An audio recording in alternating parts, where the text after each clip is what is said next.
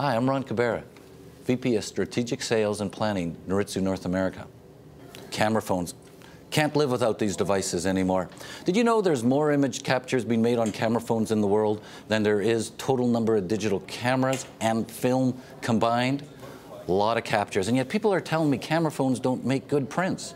Well, that might be true at our competitors, but here at Noritsu, we make great camera phone prints from all camera phones. Our magic is in our software. We call it AccuSmart. That's our image science. With AccuSmart, we're able to take a small, low-quality image file and do magic with it. Is it magic? Not really. It's our algorithms. It's our image scientists. It's our team back at our head office in our R&D department doing years and years in research on how to take a digital camera file and make it great.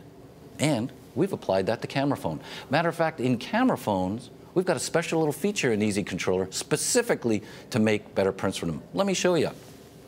I'm going to take you into the operator settings right now, show you how you can configure your EZController to make great camera phone pictures. It's simple. We head into the main menus, pick our functions, go into our management tools. Once we're in our management tools, we head into our image science, where we keep our magic. And for here, this key little icon right here called JPEG block. Click that little icon on, and now we're going to make great camera phone pictures. Now, what is JPEG block? Well, JPEG block is going to control what many people call pixelization, noise. There's many terms for it. But the bottom line is, it's the effect that happens when a JPEG file is overcompressed. See, a JPEG file in overcompression makes blocks of 64 pixels.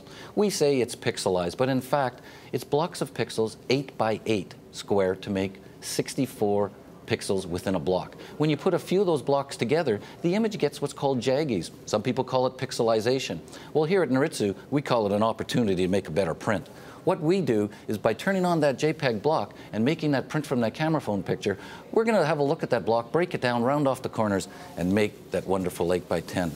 When I show these prints to the photo industry, they don't want to believe they're from my camera phone. When I convince them that they are, some of their reactions are, wow, that's amazing.